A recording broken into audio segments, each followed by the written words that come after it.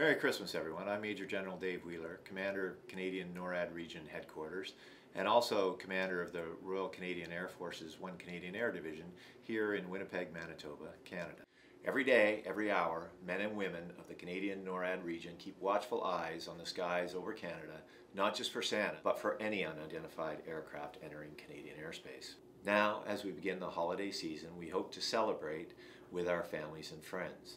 We also anxiously wait for the moment when Santa and his reindeer, with their sleigh full of presents, begin their worldwide journey.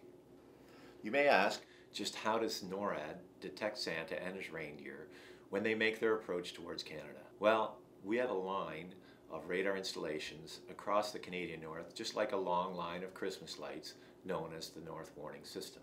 Once NORAD detects Santa, our trackers at the Canadian Air Defence Sector at 22 Wing in North Bay, Ontario, closely monitor their radar systems to make sure Santa and his reindeer are not delayed on their way to your home on Christmas Eve.